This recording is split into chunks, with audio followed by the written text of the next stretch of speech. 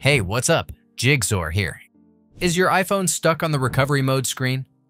There are several common reasons why this happens, but there's no need to worry, as it's usually an easy fix. In this video, I narrow down the 3 most effective solutions for getting your iPhone out of recovery mode.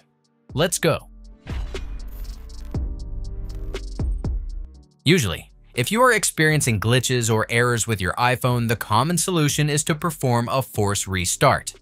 Keep in mind, though, that the specific combination of keys required to do this may vary depending on the model of iPhone you have. For iPhones with Face ID, such as iPhone X, iPhone 11, or any newer model, do the following steps. The following procedure also applies for iPhone 8 and iPhone SE.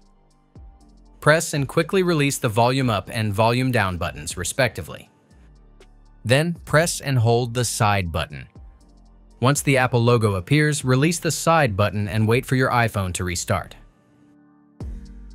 On the other hand, the process is slightly different on the iPhone 7. In this case, you need to press and hold both the volume down and side buttons simultaneously. Continue holding both buttons until the Apple logo appears on the screen. For those with an iPhone 6s or earlier, press and hold both the sleep and home buttons at the same time.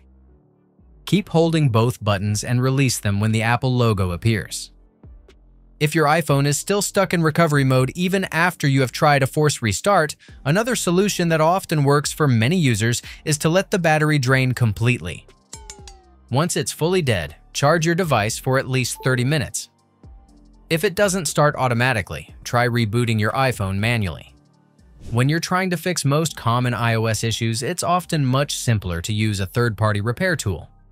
And this particular software I recommend offers a one-stop solution to fix problems like frozen screens, restart issues, and exiting recovery mode quickly without pressing any combination of buttons.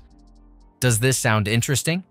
Then you can use my link below to download the software and enjoy a free trial the first time you use it. After you install the software on your computer, connect your iPhone using an original or MFI certified cable to make sure your device is recognized. For issues where your screen is stuck in recovery mode, this software offers 2 different ways to fix it. Let's start with the easy and completely free way to do it.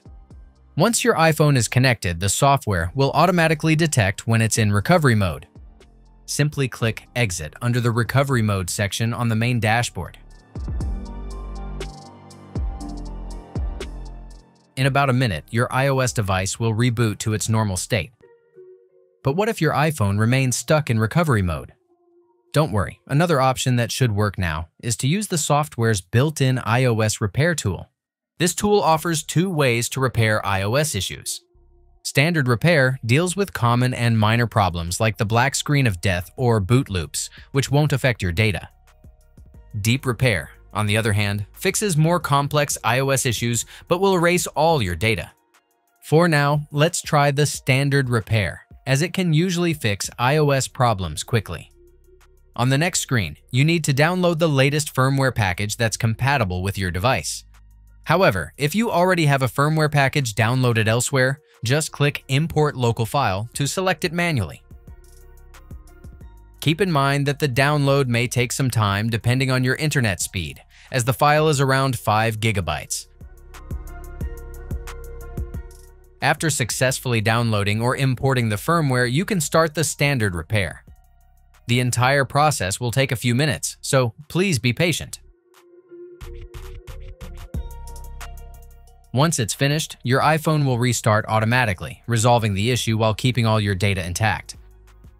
If the initial standard repair doesn't work, you can try the process again until the problem is fixed. Or you might consider using deep repair for a higher chance of success. Just remember that deep repair will completely erase your data, so it's best to use it if you have a recent backup. That's it. If I could help you, feel free to give this video a thumbs up, and don't forget to subscribe. If you have any questions about the video or want me to create a tutorial about another topic, leave a comment below. See you next time. Bye.